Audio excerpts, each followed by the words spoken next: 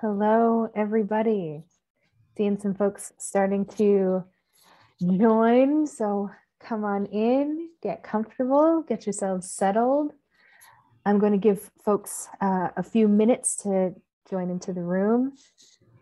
So as folks are coming in, go ahead and open up the chat, say hello, introduce yourself, let us know where you are coming from, and we will get started shortly.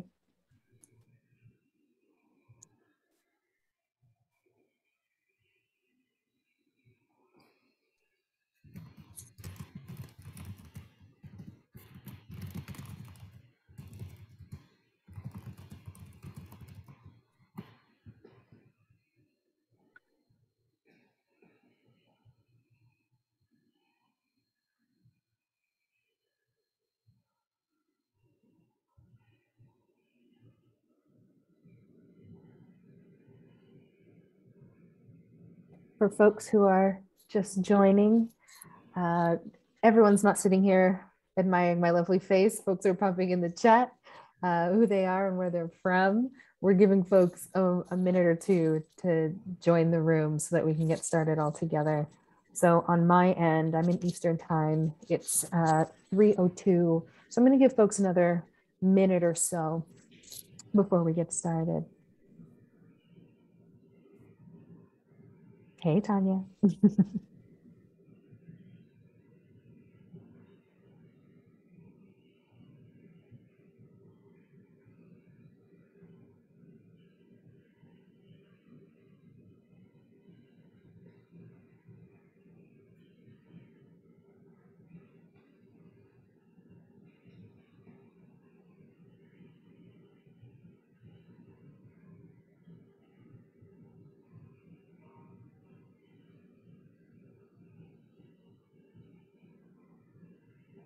I feel like we should have some music going here.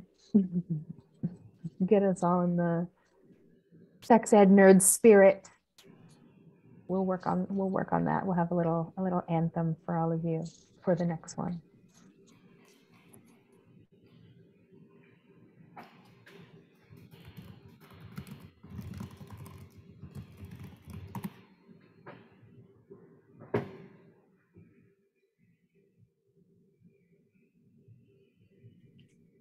Cool. So it is 3:03, and that to me looks and sounds like as good a time as any to dive in. So let's do it. Good afternoon, everybody. Thank you so much for being here. Thank you for sharing your time with us. Really looking forward to getting into this conversation. So if you don't know where you showed up to today, we are sitting here all together for a really, really important and exciting conversation. This session is titled Expanding Evidence, New Methods and Measures on the Benefits of Sex Education. We are expecting a full house today. And so as you join in, familiarize yourself with the space. I'm going to start by introducing myself so that we can dive into our juicy conversation for the day. So for those of you who I haven't gotten the opportunity to meet yet, hello, my name is Shadeen Francis. I am a licensed marriage and family therapist. I am a board certified sex therapist, and I am your resident Canadian for the afternoon. I will also be acting as your moderator. So my role in this conversation will be to help facilitate the dialogue. Apart from my own professional life and commitments to sexual health and wellness, I'm also sitting here as the PRMA chair of AASECT. PRMA stands for Public Relations, Media, and Advocacy. So there is a huge overlap in this space. I'm also the co-chair for the upcoming conference where we are diving deeper and deeper into the research and figuring out how we can take action in real time. So again, thank you so much for being here. Thank you for your curiosity and your wisdom. And I'm really looking forward to us moving this conversation forward. As always, let's start with just a little bit of housekeeping. We'll clean house so that we can get in and make a mess a little bit. So we are using Zoom webinar today. I am sure that many of us have already been in similar spaces, but for anyone who is unfamiliar, it means that everyone who is an attendee is automatically muted and your video cameras are off. So feel free, as always, to use the chat function. So if there are ways that you would like to engage, that will happen for you in the chat. And we are expecting and are thanking you in advance for being respectful in your use of that chat space. For anyone who is crossing respect lines, there is a digital moderator who will remove folks from the event. We have probably all been in a space where folks were joining these rooms with the intention of being unhelpful. And I know the majority of you are not that person, but wanting you to know that this is a held and a well-attended space. So there is a Q&A box. So if you have questions, especially questions that you would like to submit to the speakers, because we will have a full Q&A session towards the end. If you would like to submit a question, please go ahead and use the Q&A box. That way it doesn't get lost in the chat feed. And we will do our best to get to as many questions as we can. And if we are unable to respond to your question, please, please, please forward it ahead by email to SIECUS at info@siecus.org. And so this event will be recorded and be made available to everyone who registered. So if at some point you need to hop out, or if you thought you were going to miss something, do not worry, we will be here waiting for you in the recording. So now we get to do more of the exciting bit. I'm going to move into introducing this conversation and our panelists so that we can dive in. But that was oh, just kidding. There is another housekeeping note. Anyone who would like AASECT CEs, anyone who is interested in AASECT CEs, please email thesociety@sexscience.org. I'm going to pop that actually in the chat for you. So that if anyone is interested in getting CE credits for your time today, you know where to go for that. Great. So this webinar is a follow-up to an earlier conversation that was hosted in February of 2021 by the Future of Sex Education Partners. So that is a collaboration or a partnership between Advocates for Youth, ANSWER, and SIECUS, which stands for Sex Ed for Social Change. And this conversation is in partnership with AASECT, the American Association of Sexuality Educators, Counselors, and Therapists, and of course, FoSE, the Society for the Scientific Study of Sexuality. So in an earlier conversation, the one that I just referenced from February of 2021, there was some research, some pioneering research that was introduced, and this conversation will build off of that, sharing with you some more details about new technical guidance and examples of how entities are advancing efforts to improve the way that we all study sexuality. Now, this conversation, of course, is super timely because, as most of us have encountered in our personal and professional lives, we are in a period when reproductive rights and sexual freedoms and access to sex education that is intended to create affirming and inclusive learning environments for diversely identified young people are constantly under attack. And that includes all of us who are existing on the front lines of that work. So that includes social administrators, teachers, parents, students, community members, elected officials, researchers, educators, counselors, therapists, etc., all working together to find more ways to make data and information accessible and implementable and useful to serve our growing and diverse population of youth.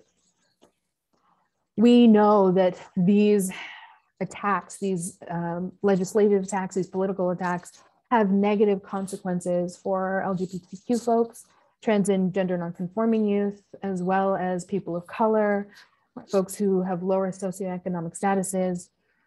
But there's little data that really helps clearly reveal the benefits and the resulting attitudes and behavioral implications of teaching the national sex education standards or other social or emotional learning to students.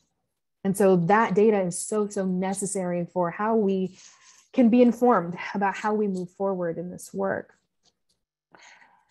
In addition, as communities are reaching or reacting to these pressures, considering that the sort of going standard is abstinence-only programs, which we know are not effective for preventing adverse adolescent sexual health outcomes, it's important for all of us, right, administrators, community leaders, et cetera, to have access to timely research and data that documents any potentially adverse outcomes that these shame-based programs fail to really demonstrate.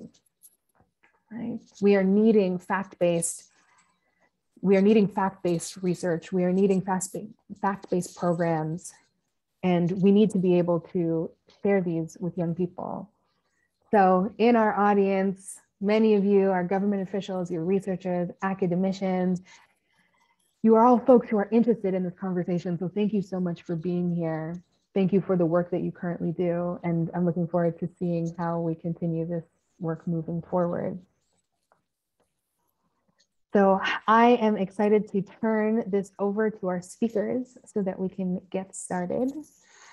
In our first session, which we are titling The State of Sex Ed Data in the US, we have 3 panelists for you today. The first is Dr. Kathleen Ethier. Dr. Ethier is the director of CDC's Division of Adolescent and Sexual Health, Adolescent and School Health. The acronym is DASH, if you're familiar. And this is within the National Center for HIV, Viral Hepatitis, STD, and TB Prevention. Her work has focused on developing strategic direction for agency priorities, best practices for the use of data for decision-making, and improving program evaluation. Prior to joining the CDC, Dr. Ethier spent 6 years on the research faculty at Yale, studying HIV, STDs, and unplanned pregnancy prevention among women and adolescents. Her research has included psychosocial, behavioral, organizational, and clinical factors related to women's health, maternal health, and adolescent sexual and reproductive health. Our second panelist is Samantha King. Samantha King, pronouns she, her, is the Family Support and Education Specialist at the Gender and Sexuality Development Program at the Children's Hospital of Philadelphia, which you might know as CHOP. Through this role, Samantha provides direct resources to families and supports transgender and gender-expansive youth in school and community settings. Samantha collaborates with providers to raise their awareness of gender identity and works to improve gender inclusivity through trainings and policy support. And your third panelist today for this segment is Christine So-Young Harley, who is the president and CEO of SIECUS, the Sex Ed for Social Change.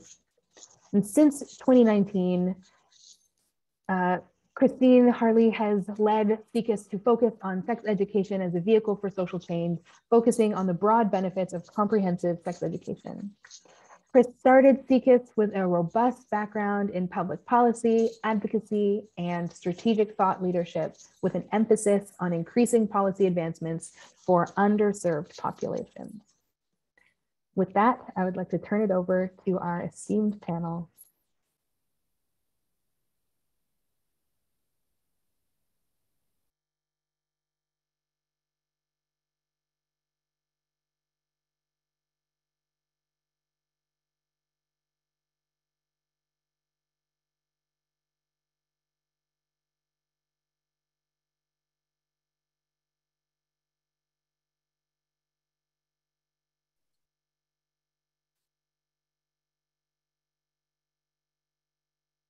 We're waiting for the slides. There we go. There we go. Awesome. Hi, this is Kathleen Ethier. I'm the director of the Division of Adolescent and School Health at the CDC. I'm going to talk to you today. I'm going to kind of do 2 things today. The first is to give you some data, our most recent data, really highlighting the challenges that youth have faced during the pandemic. And to really give you a snapshot of where students are now, where high school students are right kind of at this moment. But then I really want to talk more about our comprehensive school-based primary prevention approach to sex ed that can really help address these challenges. You will notice I'm going to actually talk about sex very little because as we were finding prior to the pandemic, choices that adolescents were making were, really going in the right direction. And I think where young people are right now is actually in a very different place. Next slide, please. So I'm going to talk today about our adolescent behaviors and experiences survey. Most of you know us as the group that does the youth risk behavior survey. And this survey was very similar to that survey, but we did it online instead of kind of in paper and pencil in classrooms. But it is a nationally representative survey of high school students, much as the YRBS did. And we asked a lot of the same questions, but we also asked some additional questions on mental health and emotional well-being. And we asked questions about experiences that students had during the pandemic. Next slide, please. So what we found was that while the pandemic has affected all students, the experiences of disruption and adversity were not experienced by all students equally. And we see disparities in many of the populations that were actually experiencing more inequity prior to the pandemic. Next slide, please. Young people overall really have experienced the effects of the pandemic and related disruptions to their families and communities. The majority of youth were having trouble with schoolwork. More than half experienced emotional abuse in their home. More than 1 in 10 experienced physical abuse at home. And nearly a quarter reported hunger due to food insecurity. So really kind of a broad ranging, affecting every aspect of their life. Next slide, please. We also saw that students who identify as lesbian, gay, bisexual, and questioning were really disproportionately impacted by abuse in their home compared to their heterosexual peers. And we were really concerned, those of us who focus a lot on this population, were really concerned that that was exactly what we were going to see, that young people separated from their communities and separated from their schools where they get a lot of support were going to be at home, potentially with family members who were not supportive of their identities. And that's really what we saw here. So students who identify as lesbian, gay, or bisexual were twice as likely to experience physical abuse at home. And 3/4 of students who identify as lesbian, gay, bisexual, or questioning experienced emotional abuse at home. Next slide, please. The other thing that we saw in this survey, and this is a question that we had never asked before, we asked students about experiences of racism in school, not just during the pandemic, but at any point, in order to really understand how perceived racism influences adolescent health and well-being. And what we found was that more than 1/3 of students ever experienced racism in school, and that Asian, Black, and multiracial students were most likely to report poor mental health and less likely to feel connected at school as a result of experiencing racism. So this becomes really increasingly important as we talk about both youth mental health and what needs to be done in schools to support young people. Next slide, please. So we've talked before that adolescent mental health had really been moving in the wrong direction prior to the pandemic. And what we saw here was that the disruption and the adversity that youth faced during the pandemic really significantly impacted in really ways that were not surprising the mental health crisis that was already occurring among our nation's youth. Next slide, please. So what we saw in this data was that really more than 1/3 of students reported poor mental health during the pandemic. Nearly half felt so sad or hopeless that they couldn't do their regular activities for at least 2 weeks during the year prior. These are markers for depression. 20% seriously considered attempting suicide. Almost 1 in 10 attempted suicide. And these numbers are extremely concerning. What we saw were some real disparities in this data. Next slide, please. So you will see here that students who identify as lesbian, gay, bisexual, or questioning really experience very disturbing rates of poor mental health and suicide-related behaviors during the pandemic. So nearly 2 out of 3 reported poor mental health during the pandemic, compared to 30% of their heterosexual peers. And they were more than 3 times as likely to have attempted suicide. Next slide, please. But there were some really kind of hopeful sides to this, and what we saw in this data, and also you will see when we talk about our school-based program, is the power of school connectedness. So what we mean by school connectedness is feeling close to other people at school, feeling that people at school support you, feeling that the adults in your school are interested in your well-being and in your success. That's what we call school connectedness. And so we included an item related to school connectedness in our data. And what we saw was that students who did not feel close to people at school, so the darker purple, had higher levels of poor mental health and suicide-related behaviors compared to those that did feel close to people at school. What is concerning to us is that we saw higher proportions of students who did not feel close to others at school, and we feel that that's primarily due to virtual learning. So when this data was collected, there were still many students who were not full-time back in their schools. But the protectiveness of connection, protectiveness of school connectedness is really clear in this data. Next slide, please. So we have a lot more that we can do to improve school connectedness.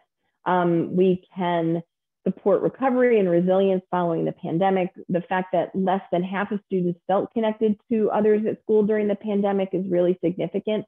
We know what to do to improve school connectedness, and I'll talk some more about that.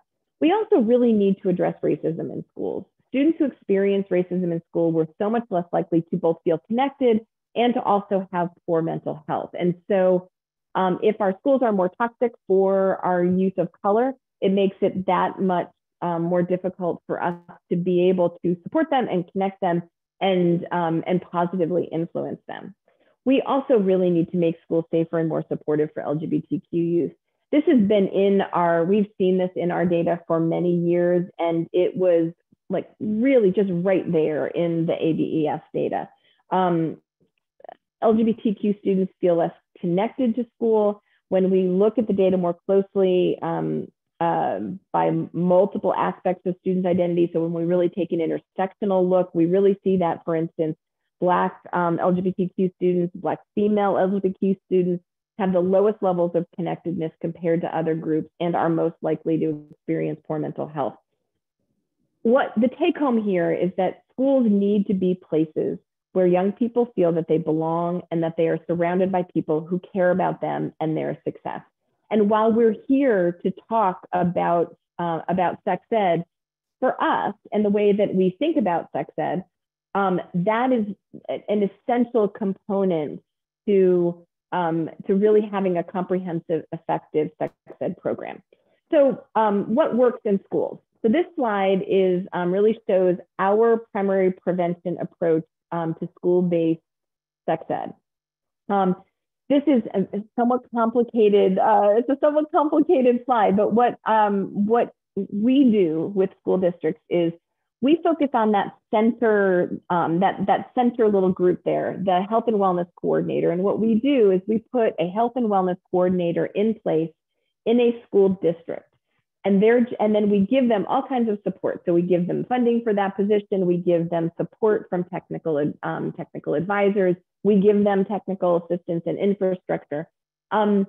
We advise them about what they should be doing. And then it is their job to get these 3 strategies, which we think of as sex ed, into the middle schools and high schools in their district. And that includes quality health education, so a curriculum, so a quality sex ed curriculum.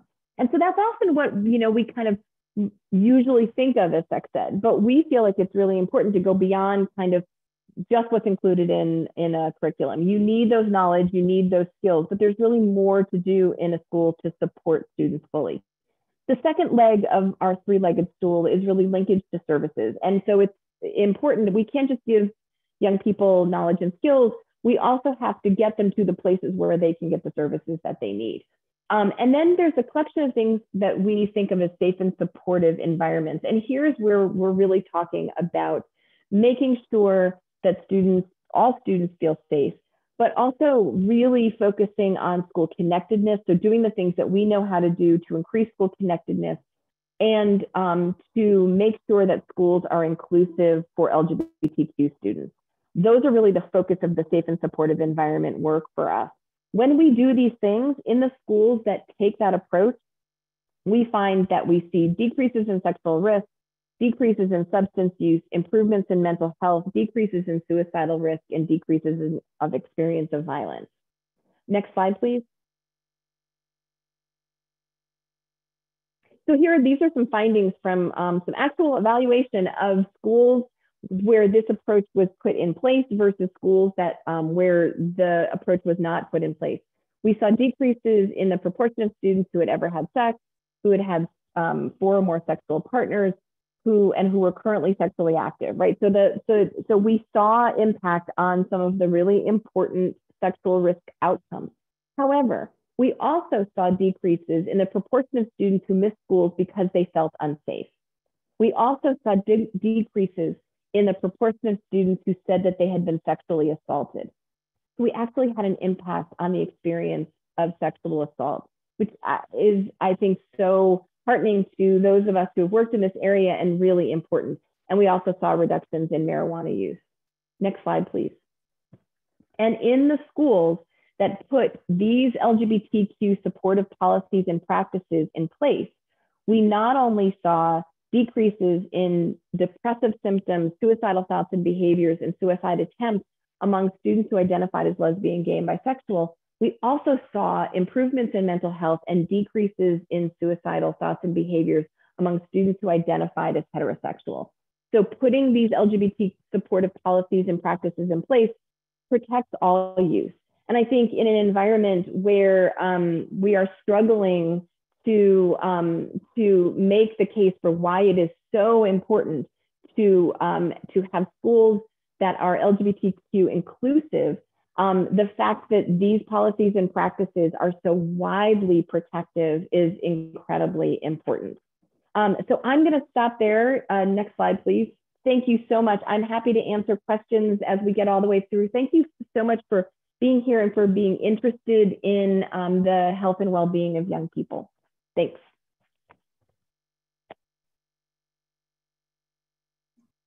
And I'm actually sorry, I'm going to hand it off now to Samantha King.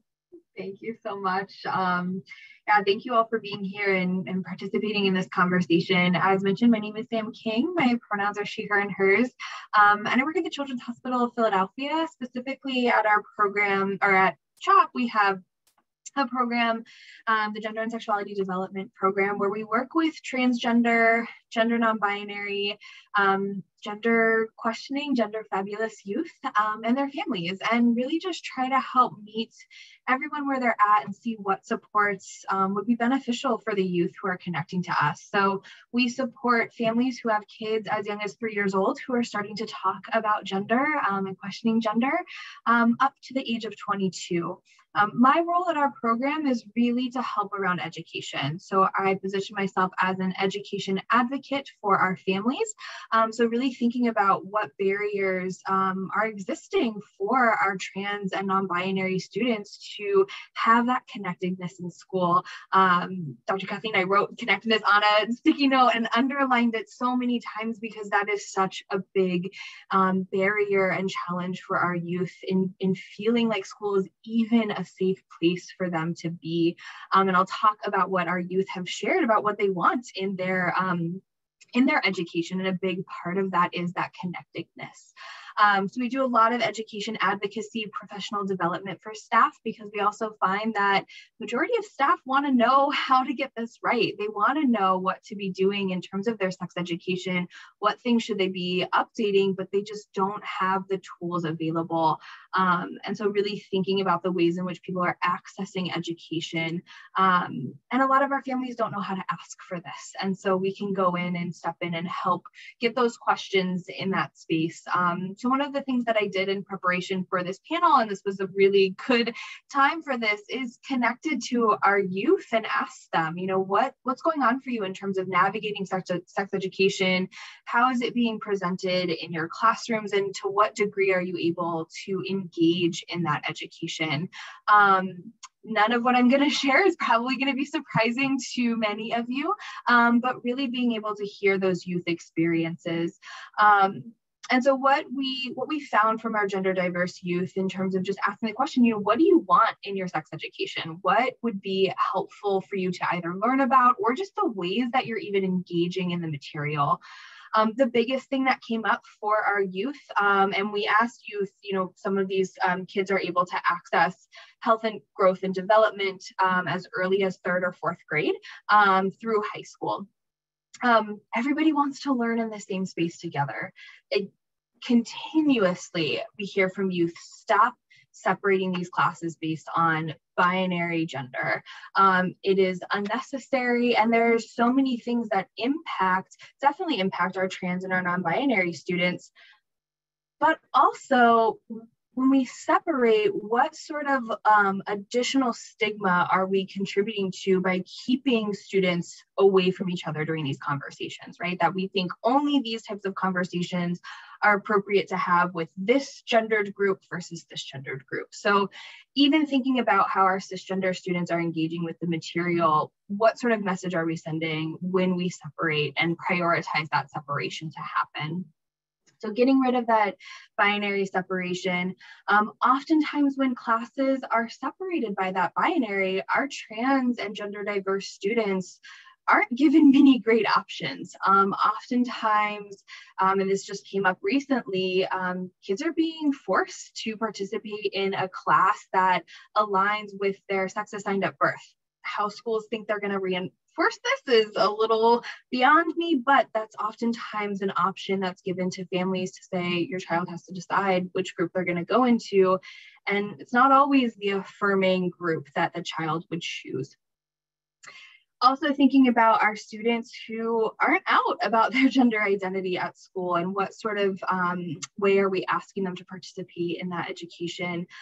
Most, unfortunately, of our gender diverse students choose to opt out of these classes. So that connectedness goes away, right? All of a sudden, I am not able to participate in what should be normal access to education.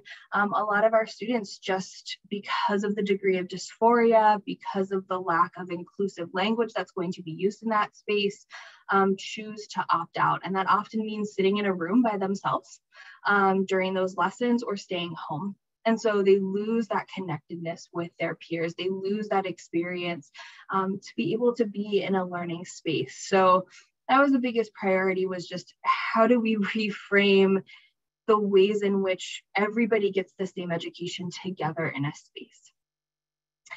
Also wanting to prioritize time to help peers understand the difference between sex and gender identity and expression and orientation. It's astounding to me how many curriculum don't have this included.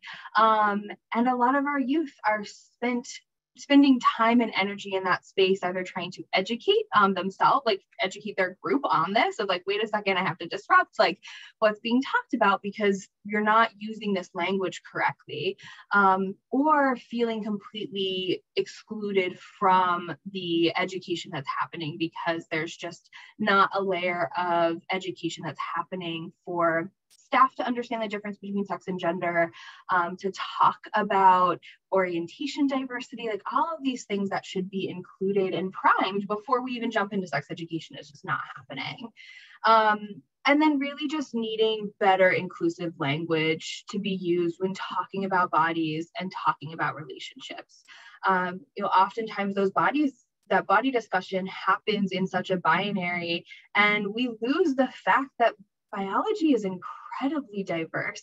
We lose, opportunities to talk about intersex variations and how our bodies are constructed, and reframing the ways in which we attach gender to bodies, when really we should be, again, spending that time talking about biology, biological diversity, which is different than gender diversity.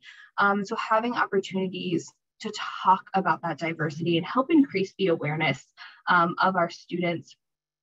And then really just thinking about what's the lens that we're teaching about sex education, constantly wanting to disrupt that heteronormative lens. And again, this comes back to that professional development is needed. We need more staff who are aware, who can see this, because a lot of times our staff, you know, they look at the curriculum, and if they're not super in tune, if they're not able to attend talks like this and start to add on, I call them gender and orientation goggles, where we can see like what things are missing or what things need to be improved, you know, their intentions might be really great, but they're not able to see it through that lens. And so adding that professional development to be aware of, okay, how can I reframe this? How can I restructure this to take into account everybody in that learning environment?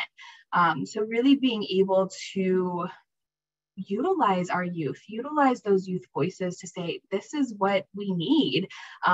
We often look at this through an adult lens, and it really leaves out the youth voices. And so really having those opportunities to hear from our students, have their input on what needs to change in that system. And really, I'm so connected right now to the word connectedness. Like, how do we just help our students all feel connected in their learning? Because they're in this space together, and we want all those positive outcomes. And so really being able to hear what they say. And I think a big part of that is just how do we connect with the material and how do we connect with each other? So I'm going to hand it over to Chris now. Thank you. Hi, everyone. Oh, wow. I'm so glad to be here and for this conversation to be happening. I helped to put together the agenda on this and gave myself 5 minutes to go through like a bunch of slides. So I'm going to talk kind of fast and hopefully, oh no, I should not pin me. Yes, so you can see the presentation. I'm going to talk a little bit fast, but you will get the slides at the end of this. So I did want to say I'm speaking on behalf of the Future of Sex Ed partners, which includes Advocates for Youth, Answer, and SIECUS. And this presentation is to share out the results from the February 2021 Future of Sex Ed research convening. We are putting out, we'll be releasing what we're calling the Future of Sex Ed Research Agenda, a call to action tomorrow. It is available now on the FoSE website. And so this presentation is just to talk about some of the findings and recommendations from that event. So if you can hang on this slide. You know, the main point of all of this is that we know that sex ed does so much more than just help teenagers prevent unplanned pregnancy. And, you know, as Shadeen mentioned, right, with reproductive rights, sex ed, LGBTQ youth, and inclusive educational programs increasingly coming under attack, this is a call to action to academics, researchers, and government to really help step up in collecting data that can help the general public understand the broadest benefits of sex education and why it's so important that we are inclusive and fact-based in it. Next slide. Next slide. The findings from the event focus on highlighting the results found in the 3 decades of research, the case for comprehensive sex education. This was a comprehensive literature review looking at indicators that support the national sex ed standards. You can see these main outcomes here, but we really want to develop more comprehensive, nationally representative data on sex ed programs and outcomes that can relate to the appreciation of sexual diversity, gender diversity, dating and interpersonal violence prevention, childhood sexual abuse prevention, promotion of healthy relationship skills, particularly around learning of consent, social emotional learning benefits, and media literacy related to understanding explicit content when exposed to it. Next slide. And we know that collecting this data would be happening now if there weren't institutional barriers. And so part of the conversation was, what are those barriers and what are some ways that we can try to address and overcome them? And so some of the barriers that were identified by the participants were that, research outside of academia goes unrecognized. There's a lack of racial diversity amongst both educators and researchers that can have detrimental impact on survey results or study results. That researchers in particular experience difficulty obtaining institutional review board or IRB approvals, and that there is a minimal of longitudinal data that can follow young people and their attitudes and behaviors over time. Next slide. These are just some of the highlighted barriers identified. And so based off of these conversations, we asked participants to brainstorm some recommendations. How could we address some of these barriers? Where could we try to move the needle forward? And so we did identify recommendations for some of the key players in this. So the first is the federal government, looking at the Biden administration, and I hope that we have a lot of colleagues and friends in the audience taking notes. But we would love to see a national repository of adolescent sexual health data created, and that the government really help to lead on expanding data measures to include exposure, risk factors, protection factors related to adolescent sexual violence and abuse, attitude and behavior changes related to accepting of sexual and gender diversity, adoption of healthy relationship skills like consent and refusal, as mentioned earlier, access to and need for sexual health services, and helping to take the lead on creating new standards for research beyond the classic IRB or randomized controlled tests, so that researchers can take action in adapting and adopting additional data measures. So one of the presentations that will come after this is technical guidance from UNESCO that offers a way forward in doing that. I think next slide. There are some recommendations around the YRBS. We know that that is one of the most comprehensive sources that everyone looks to right now. So, is there a way to, include program surveillance of receipt and content quality, impact and consequences for young people that are surveyed through this data? Can the YRBS data be linked to the school health profile so there's better integration and information and analysis of the results for administration and student experience? Collecting data, and then broadly looking at how do we collect data on implementation and adequacy of instruction and any gaps in curriculum. And then lastly, a measure of program tone, whether the instruction is perceived as negative or positive, which can have provide information related to topic exposure and efficacy. Next slide. For funders, there is a major role that you can play in helping to fund projects that support expanding research methodologies and practices. There's also a tremendous role that can be played in funding research that focuses on adolescent sexual health needs and outcomes, particularly for our most vulnerable youth, students with disabilities, BIPOC youth, and LGBTQ+ youth. And I think that that would help to support and provide additional backing for the results that Dr. Ethier spoke to earlier. Next slide. And then finally, for those of you who are in the audience who are in the practice of developing research and studying all of these things, we would like for you to start applying the UNESCO technical guidance now to improve research and study outcomes, to help us start to collect this data. And there will be conversation about how you can do so in the next session. So I'm trying to both make the plug of why all of this is important, why it's so necessary, and here are some strategies coming up next on how you can do so. But make sure that you're conducting research with that intersectional framework, really thinking about the connections to community partners and the students whose lived experiences are most likely to be left out of existing programs. And then to work and include and recognize those community needs within the research process so that there's also the benefit to the community in participating fully within the study. Final slide. Okay. Hopefully I did this okay. Whew.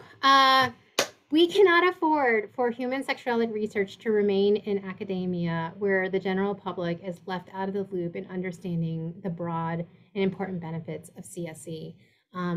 Parents want to do right by their kids, and we need to help connect them to the data and the evidence that shows how dramatically important it is for academic, mental health, sexual health, and healthy relationship benefits for young people.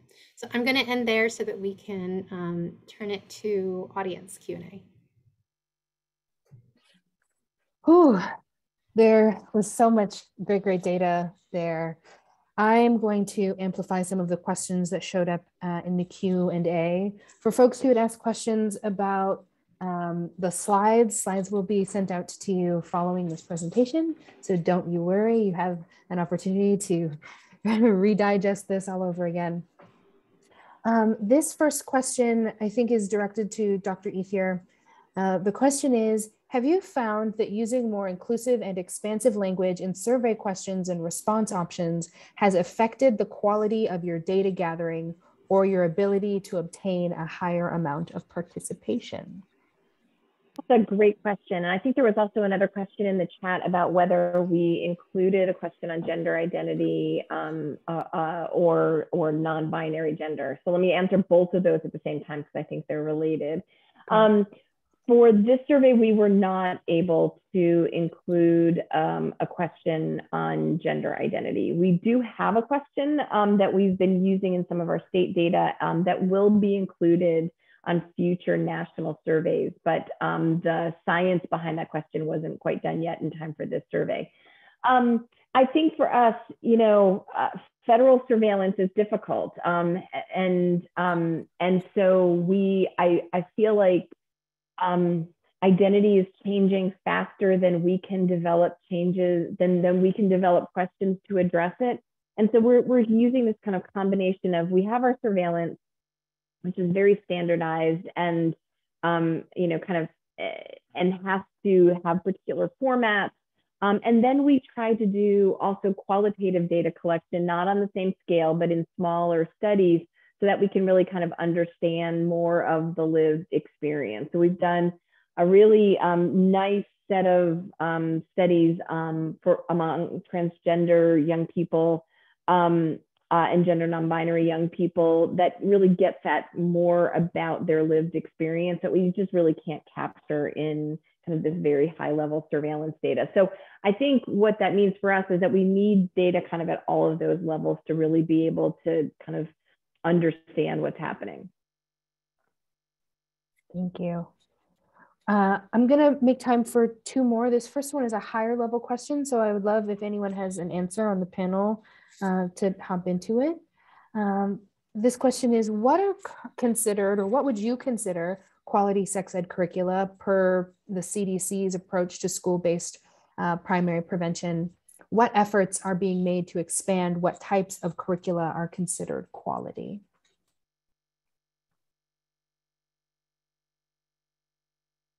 I can answer from CDC's perspective, Chris or Sam, unless one of y'all want to jump in.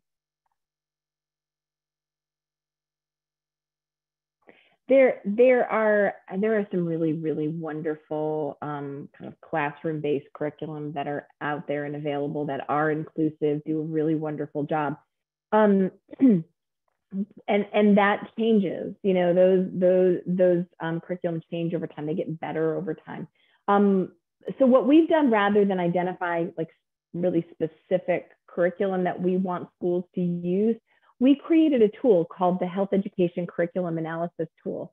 And what that does is, and we just updated it and moved into the 20th century, and it's now available online as opposed to like a big tome that you had to print out. We just did that last summer and made sure that we added a lot of kind of information on inclusivity to the new tool.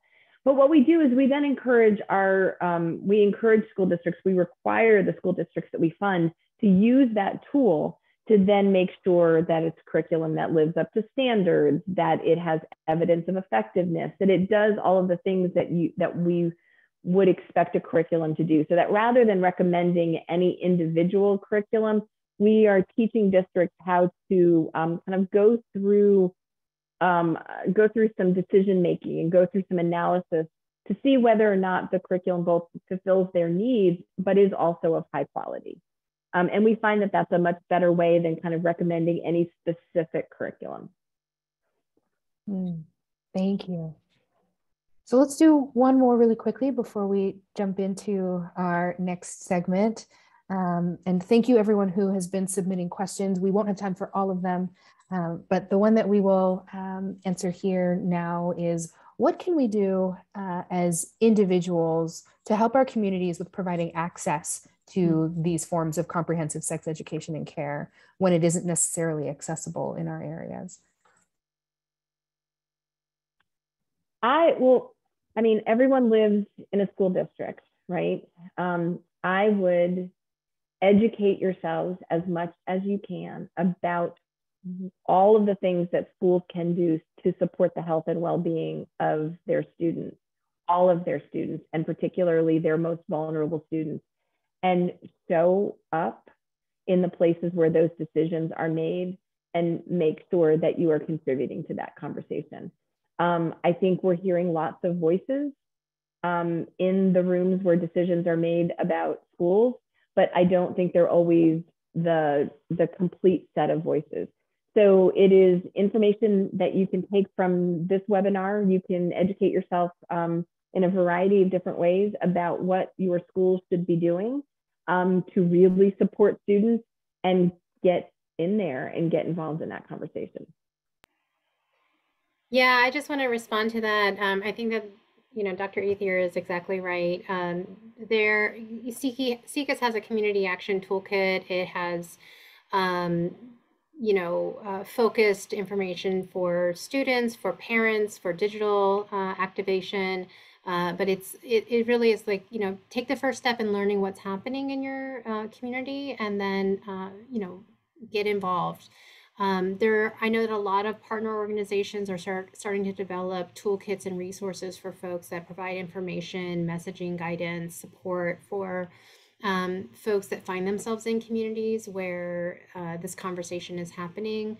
And, I think that you can always turn to Advocates for Youth has a number of free resources. Their 3Rs curriculum is freely available online and has been translated into different languages.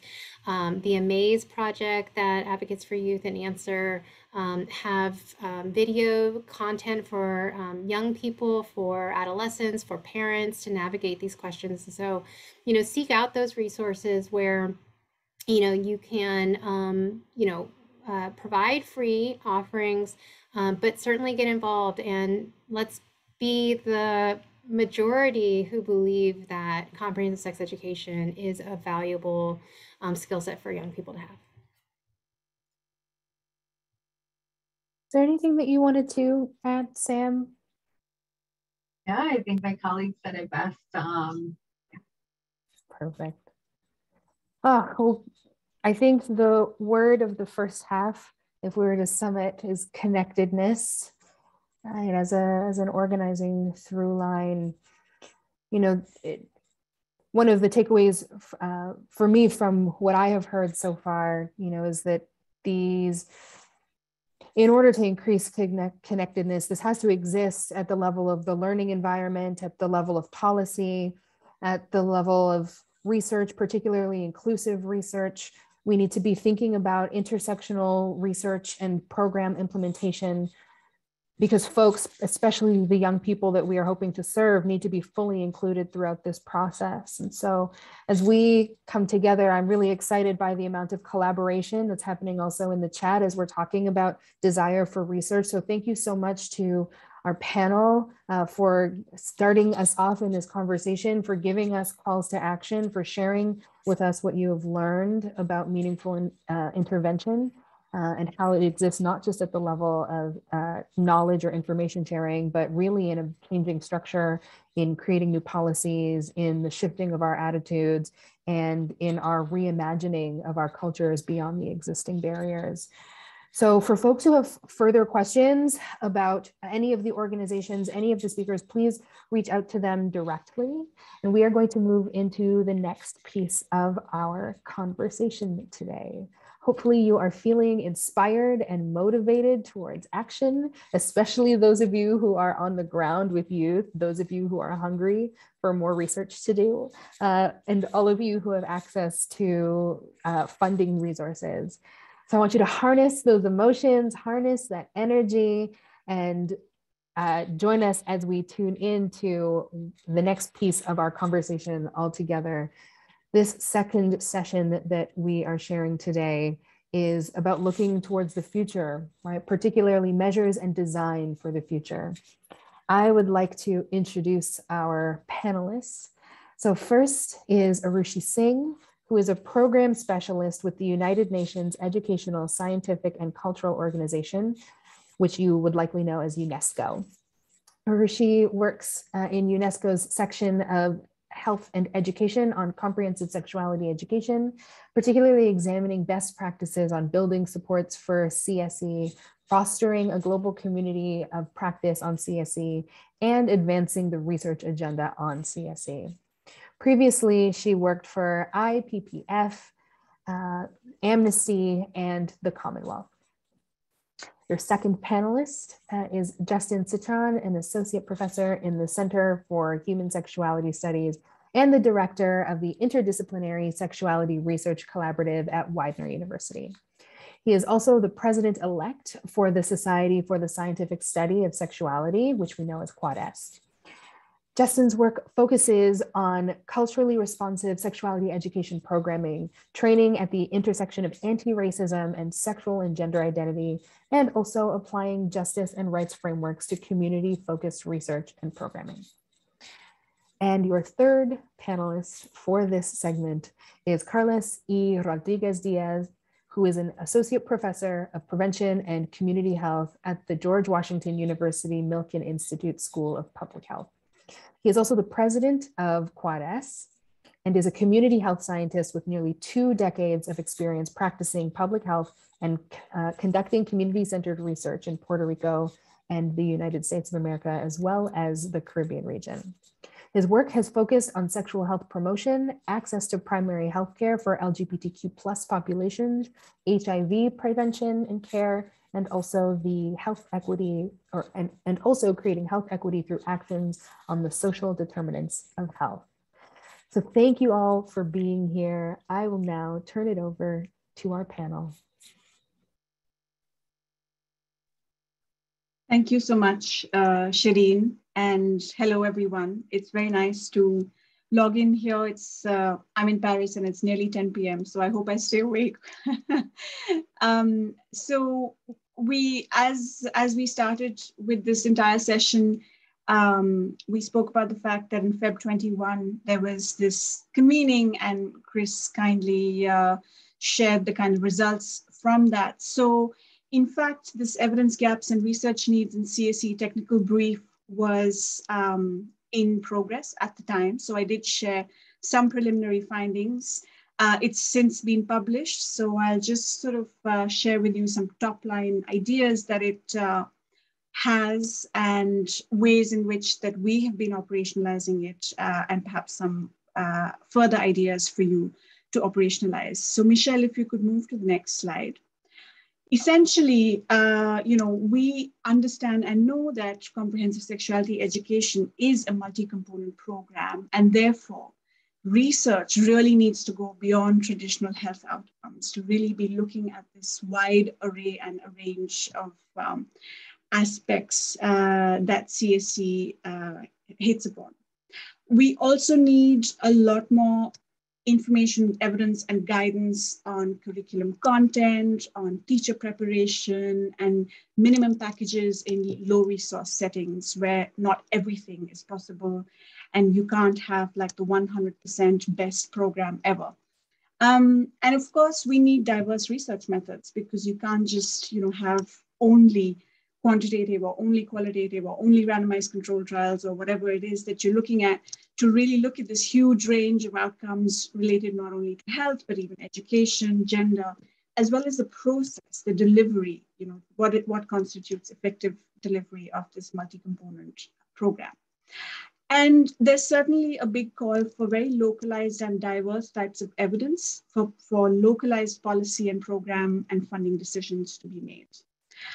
Which means that often, and Chris already summarized this, often research tends to happen in particular contexts, in high-income countries, around sexuality education studies, and we need more diverse and contexts.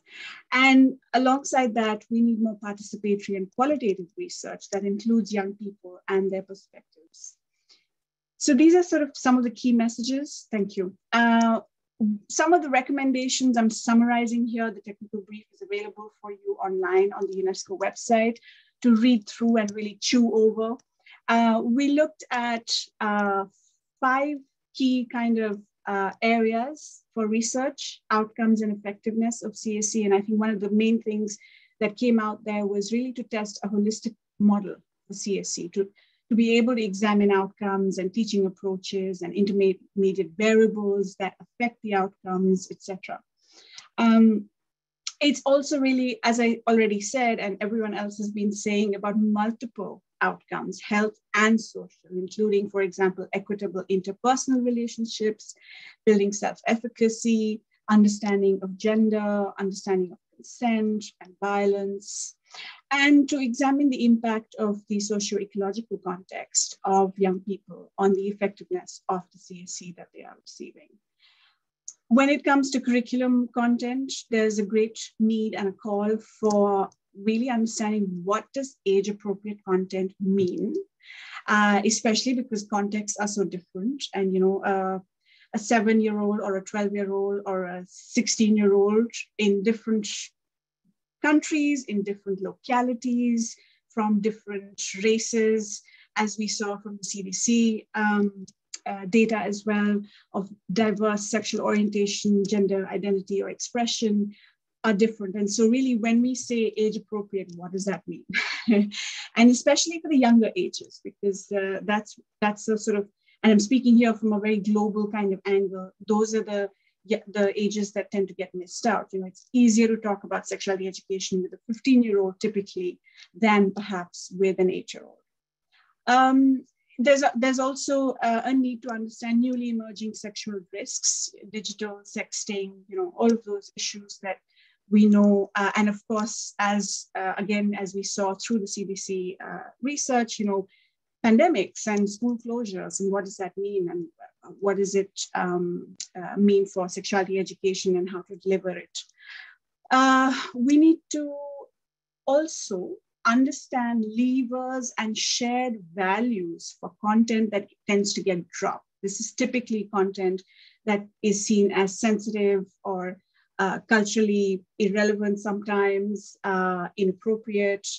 And what is it, how can we make sure that this kind of content resonates with local needs? Because we know young people want it and they need it, but how do we make sure that teachers and parents and communities are on board with it as well? What works actually to effectively include CSE into curricula? Should you have, a separate curriculum? Should it be integrated and mainstreamed throughout all the other topics, for example? These are some of the questions. And of course, context responsive and inclusive curricula. What does that mean? How do you go about it? And which is why, again, this need for very localized studies is quite important as well. When it comes to delivery, it's about accountability for delivery and monitoring of sexuality education. And this typically falls between the cracks in many countries, because is it the health ministry's job to be providing sexuality education? Is it the education ministry's job to be providing sexuality education? Is it the gender ministry's job to be monitoring it? So it tends to fall between the cracks. So we need to understand what is the best framework for accountability. And linked to that, what are the indicators for quality sexuality education, much like the question that came up in the previous session. And what kinds of scale-up mechanisms work in different contexts. And again, effective delivery methods. So this is a little bit even linked to the curriculum question about how do you effectively include CSE into curricula and how do you effectively deliver it? What are the optimum teaching hours? When do we know? Is it like 60 hours and then your ideas about consent have changed? Is that, who knows? What kinds of pedagogy work best in different contexts? And how do we really understand learner-centered approaches? How do we prepare teachers for all of this? Distance learning, again, as I said, for example, during the pandemic, there were several examples that we were aware of where some countries or some ministries of education continue to provide sexuality education either online, through television, through radio, etc. So, understanding what that means, how easy or difficult it is, and of course, really looking at diverse learners and diverse settings, because as we've heard, there is no silver bullet and not one thing works for everybody. And finally, in this section of recommendations around building support and addressing resistance for CSE, is how do we effectively build support with various different stakeholders? So what does it mean when you're talking to a policymaker, when you're talking to a parent or a teacher? And really, what are the emotional and values-based levers for messaging? Because I think, at least within the UN and internationally amongst organizations that are providing sexuality education, having seen the work of the counter movement against sexual rights, against human rights, and against providing sexuality education to young people, they've kind of picked up these emotional messages that resonate with parents a lot. Oh, they're sexualizing young people, and how do we overturn those narratives and reclaim the concept of family for ourselves, to say that actually sexuality education, we know this and we have evidence for this, that a good sexuality education program involves families, ensures that parents, teachers, community members are engaged within the program and are very much a part of providing this sexuality education alongside teachers and peer educators. So these are the recommendations related to sort of sexuality education, delivery, content, outcomes, etc. And then the final one, if Michelle, you would shift to the next slide, is around research methodologies. And again, Christine kindly summarized this.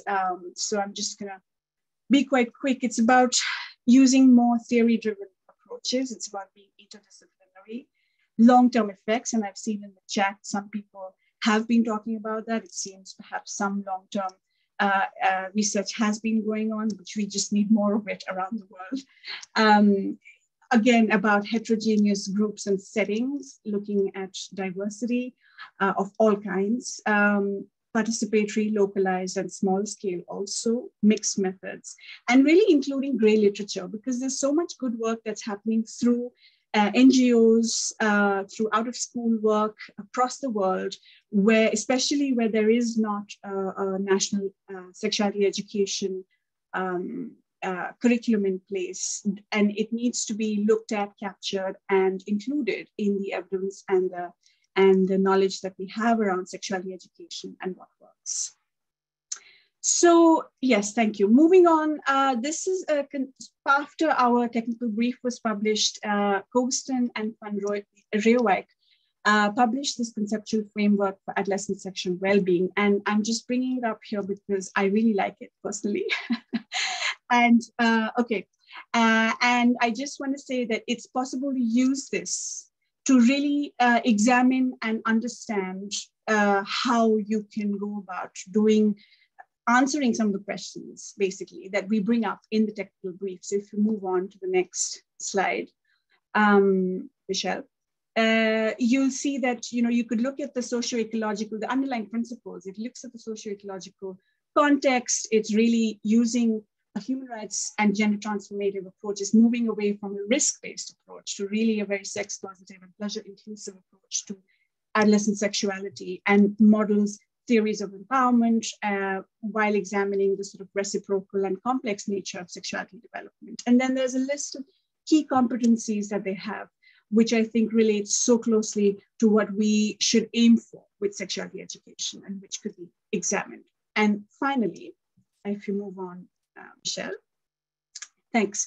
So these are just examples of what we're doing at UNESCO. We've been engaging in research around building support and addressing resistance to CSE. We have just coming up to this year, we've done a study on inclusive sexuality education. We've looked at school-based sexuality education that is inclusive of sexual orientation, gender identity, and expression. And we're framing it within curricula that are SOGI protective, curricula that are SOGI sensitive, and curricula that are SOGI transformative. And we have about 10 case studies from around the world.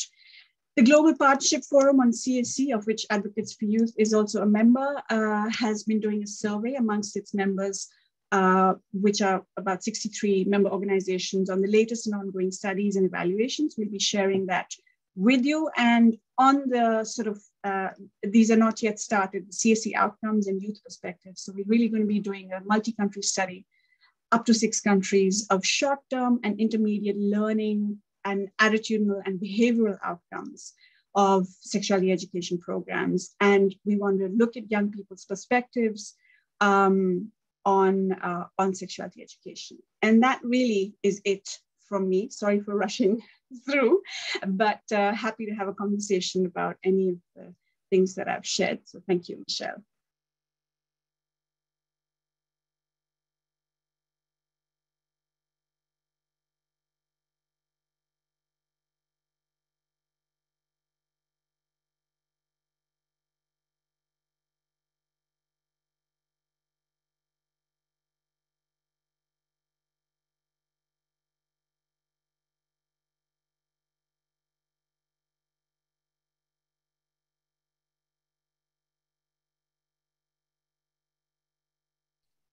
I think we're waiting for the slides. The slides, yeah. Yeah, thank you. Thank you very much. I'm Justin Citron, and I am here as a representative of Quad-S as the president-elect, but wanted to kind of bring to this table a way of taking a lot of what we've been talking about, of creating these fantastic programs for youth and thinking about what does it look like when we implement sexuality education in ways that really centers the people for whom it's designed. Next slide. Community-based participatory research is one of the most valuable research approaches when it comes to the design and development of programming that really centers the community for whom the programs are created. Next slide. The key components of a CBPR conceptual model are that we have to think about the context. Where is the research happening? For whom is the research being done? And are we looking to the many different facets of communities for the research questions themselves, for the problems that we're looking to discover and solve? Next.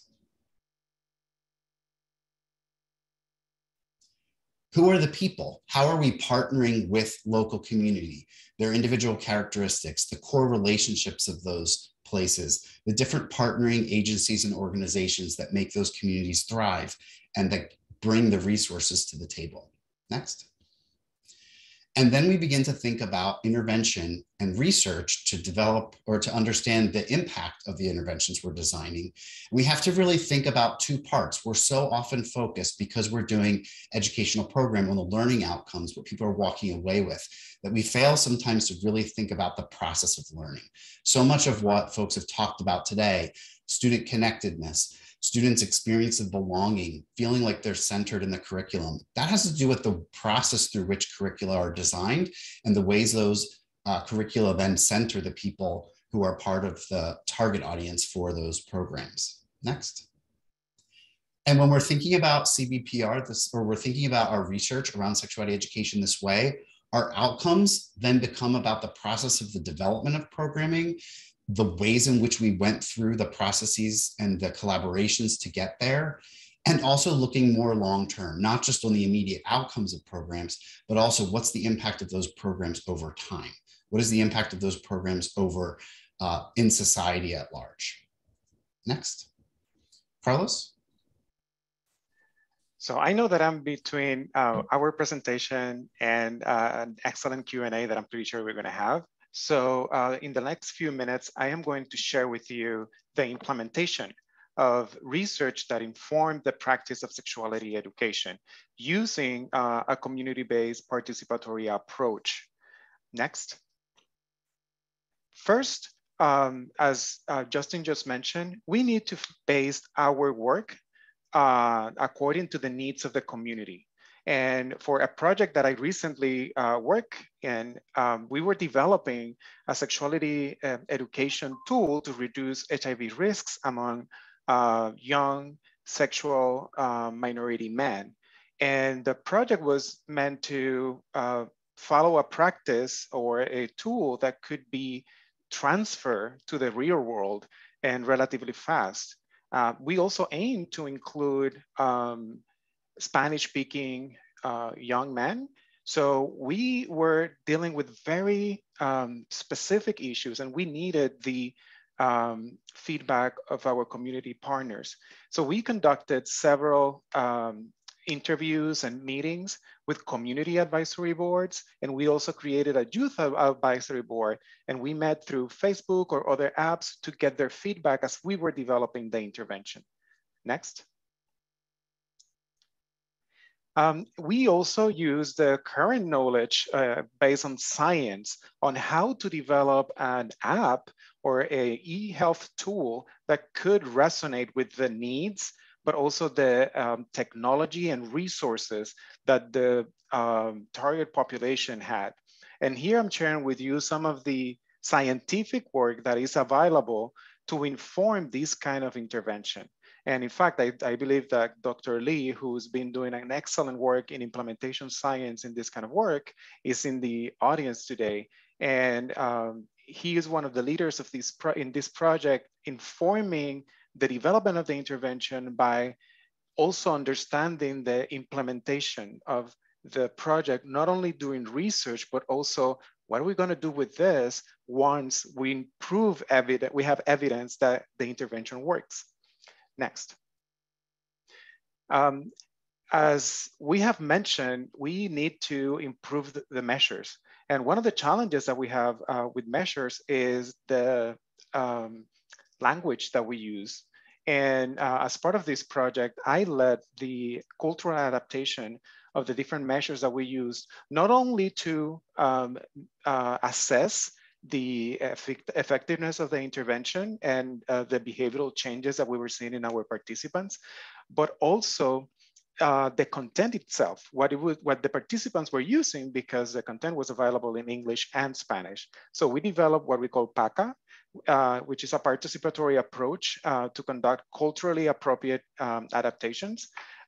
This is a manuscript that hopefully will be available by the end of this year, in which we describe how we use how we work with the community and the scientists and educators behind the tools to develop the materials and adapt the content.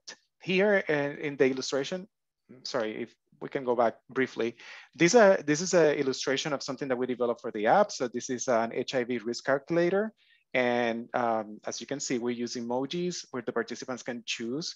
And then it's like a calculator where we can share, or the app will share with the participant the level of risk that they have for STI or HIV. Next. One of the issues that we have faced as we develop research and try to use the best practices in research in sexuality education and with youth is the so-called protection of the participants. And we have faced challenges with the approval of protocols to conduct research with this population, the issues of consent, who's consenting for what, and the parental consent. Next. So just briefly, I'm sharing with you that we have the science that inform that we need to change how we approve protocols to include youth, because otherwise IRB and panels that are meant to protect the participation of human subjects in research are being a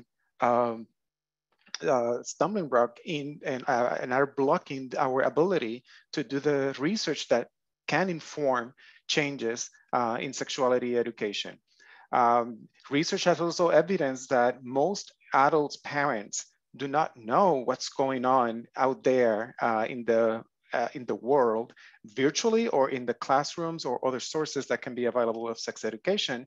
So if the parents don't know, they are also interested in the development of resources that are good for their kids, and often might not be even interested. So the idea that parents are in control and absolute control of the consent of an adolescent or youth or young people, it could be misunderstood. And next, we have done research in which parents are basically saying, you know, I want my kids to participate in research that helps them. No, if it doesn't harm them, we want the research to be available. And the evidence also suggests that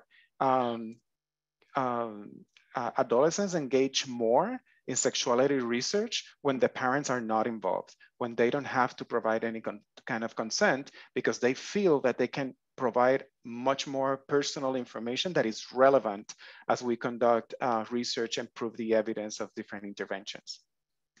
So lastly, I want to share what this project was. This was a project funded by the National Institutes of Health for around 6 years. So we just finished collecting data earlier this year. And it was a pragmatic trial of an intervention. The PI was Dr. Mutansky at Northwestern University in Chicago.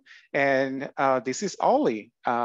This was the character that was throughout the app and was developed and named by some of the community partners and participants alike. Next. So this is an illustration of how the research and the intervention looks like. And I'm not gonna get into the details because at Smart Design, not Smart our app, but a Smart Design is an acronym for a kind of design that basically help us randomizing participants in different ways so we can answer different questions. And what is important about the intervention and this design is that participants get the level of intervention that they need. So our design included and our intervention included the adaptation of 3 different evidence-based interventions. One was based on sexuality education.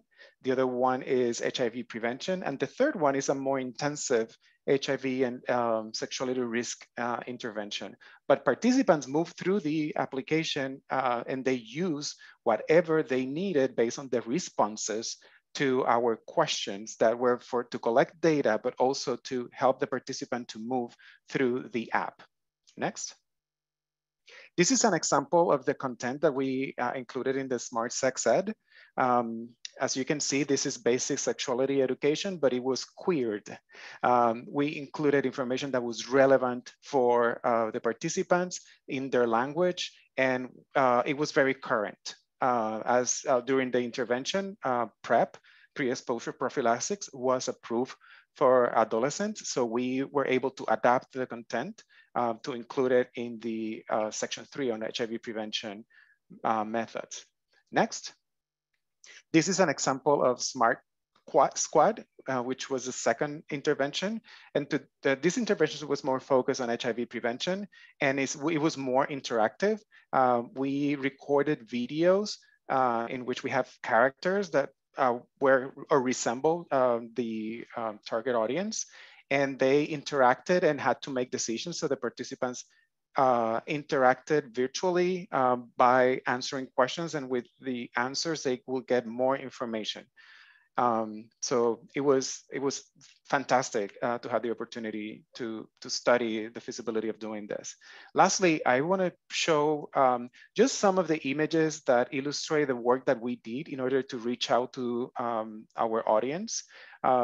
The information was made available in English and Spanish, and yes, sign language, because the app also had subtitles. And we learned in the process that was also useful for people who needed that resource. And again, all these images responded to the feedback that we got from our community. And now we are analyzing data, and hopefully we will demonstrate that this intervention is feasible. And the next step will be to translate this from a research environment to the real world and support either schools, community-based organizations, or other organizations that could be interested in adapting and adopting this resource for different audiences. So with that, I say thank you. And I just realized that I had my camera off throughout the whole presentation. So I am sorry for that. But luckily, you had a set of good slides. So thank you. I appreciate the invitation, and I hope that we get the opportunity to answer your questions. Thank you so much to our second half panel. To make sure that we have an opportunity to dive into the questions, I'm going to ask them all at once, if that is okay with you. And you can choose sort of how you would like to respond to any of these. I'm going to open them up to the entire panel, and I'm going to loop them together. I will try not to speak too quickly so that you can hear the questions, and then I will also, as you're answering, pop them in the chat if it helps you to see questions as you're answering them. So the first is, if we work in a school district setting, how would you recommend getting our district involved in ongoing research? So the second part of that question is, how can districts find partners with researchers who are looking at multiple CSE outcomes? But that first question largely is about how can folks get involved, get their organizations involved with ongoing research. And then the second question that I'd like to pose to you, panel, is, can you speak to the funding organizations that are either already involved in this or the kind of funding that would support your work? And so I open it up to you.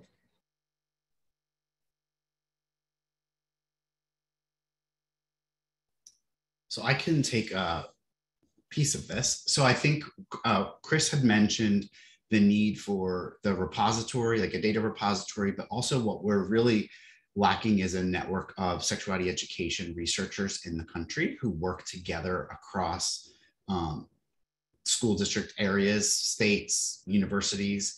Many of us find our way to the field of sexuality education from a specific perspective, whether that's public health, public education, child and adolescent development. And we need to do more to work together as sexuality education researchers. The other piece of it is, so often because this research is happening at governmental agencies or at universities, we're often not necessarily working with our most local communities. And so one of the nice things about CBPR and some of the examples Carlos gave and some of the things Arushi spoke to is that we just really need to be more mindful of like who's really right next to us. And I think it's for parents and folks working with school districts, the gatekeeping and the barrier to access those places for those of us outside of the local community is hard. And so the more that schools can partner with us as researchers and as academic institutions, as governmental agencies, the more likely we'll get access, because it's one thing to be invited in and another thing to be asked, or to ask to be invited in. And so I would just say, you know, the more folks on the ground want us involved, the more we can do that more easily. And we've got to increase our communication in those capacities that are beyond the traditional way of thinking about our impact and really thinking about leveraging community networks and community relationships, because that's where the heart of all this is in the end.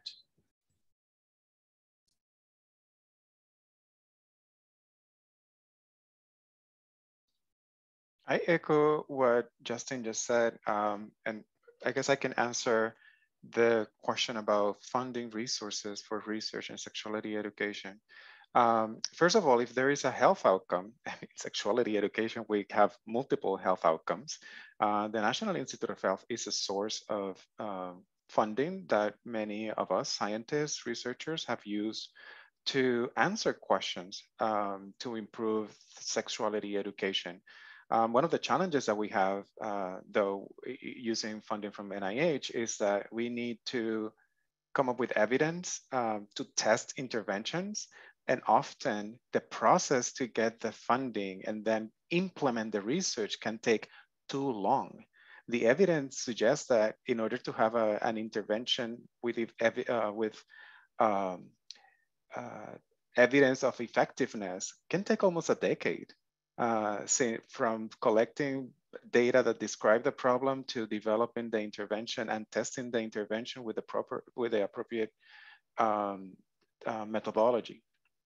But there are other sources of funding. So for example, the private sector sometimes have been interested in improving some outcomes that are associated with sexuality education, as well as foundations.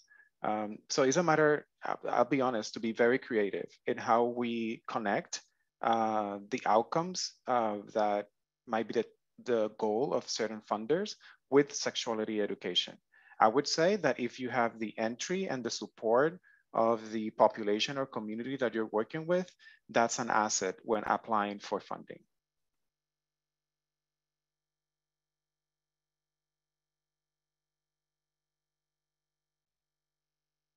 Rishi, was there anything else that you would like to add before we close here? No, thank you so much. I mean, the questions are kind of US specific, but I would just like to say from a global perspective that, you know, I agree completely with what Justin was saying. We all need to band together, build a community of researchers and work together. Thanks. Thank you. Thank you so much to our panel, and thank you to all of you who are tuning in, whether you're here with us live or joining us from Tomorrowland. We are so glad that you participated in this conversation. I want to amplify, some of these key talking points around collaboration, around community partnership, around inclusivity, around seeing who is to our right and our left as we work towards this larger shared goal. So this time has been so full, so robust. And so I hope all of you found this to be meaningful. I hope that there are takeaways and applications to all of your work, and that you can start to apply some of these suggestions and recommendations for the benefit of the future of sexual health education, particularly for young people.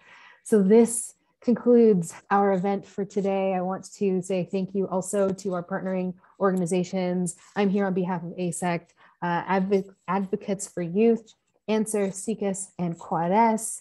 Thank you to all of our participating speakers, Dr. Ethier from DASH, Rusi Singh from UNESCO, and Samantha King from CHOP. And thank you all again for your attendance. I hope you all enjoy the rest of your day.